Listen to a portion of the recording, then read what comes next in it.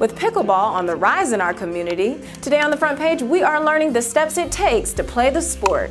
Come in. We coming in. Okay. Then we're going to square back up. All right, so here we go. Ready? Step back. Boom. Now, splash. Yes. So what inspired you to come out here and start teaching pickleball? Well, you know, it's a combination of things. For me, it begins as a passion for youth mentoring and youth advocacy. I love the children. I feel like the children need to be engaged, especially in these times where most of them are on cell phones and in front of, you know, Facebook, Instagram, and such. Right. You know, get them outside and get them playing again. Also, it has to do with the sport. The sport is very transformative. It's a life-changing sport. It's put me in places in front of people that I've never generally even known, people that I've never talked to. It breaks the demographic. The demographic is very wide. So, you know, pickleball is a type of sport where I'm 48. I know I don't look a day over 20. Be that as it may. Yeah. You know, what are you going to do? But be that as it may, I got my butt whipped by a 74-year-old dude playing singles. That's the power of the sport, that if you get the game down pat, you can compete at any age. Just recently, there was a father and son duo. I don't know how old the pops was. He was a little old-timer. Okay. But the son was 15 years old. They won gold medal at 5'0", which is right below pro. So that's what's special about pickleball, is that there's no ageism here.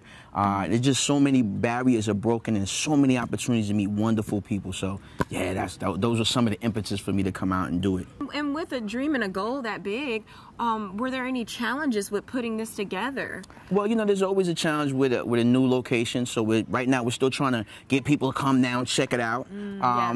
Also, to be quite frank, you know, the particular demographic that I represent, urban demographic, you know, we're a little slow in certain sports, like, you know, like pickleball was down. You know, that's how I was when I first heard about it. I was like, pickleball, what? Nah, that sounds crazy. I'm not messing with that. But ain't nobody got time for that.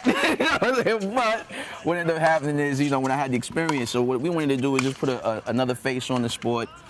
You know, get people more engaged. Man, I can't wait to see what some of these young kids in the hood start doing with this game. I can't wait to see what a lot of young people just did to touch it and to have that experience, because pickleball puts you in front of people that you just wouldn't know. Right. We're at the Lessie B Senior and Youth Center. It's a wonderful location.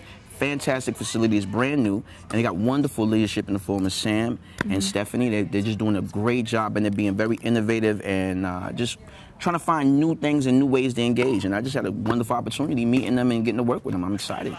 Excellent. And how has the turnout been, or what's your vision or goal for the future of the turnout here with the game? It's growing, and we're excited. We're hoping over the next, you know, month or so that we get a nice, good, you know, amount of young people engaged. Because once you get them, once you know how to play, you're hooked. Pickleball. It's about position, placement, precision, power. We'll be right back after a message from our friends at Crescent Automotive. Everyone's a welcome guest at Crescent Automotive. We're Aiken's Choice Award winner 4 years in a row. That probably has a lot to do with our low upfront windshield pricing and no additional processing fees. Remember, everybody drives Crescent. You should too. Welcome back to the front page, a living museum. Tickets are on sale for the Aiken County Historical Museum Summer Lecture Series. This Sunday at the Museum Lecture Series is taking place in July and August. Investments in our people will have the greatest returns.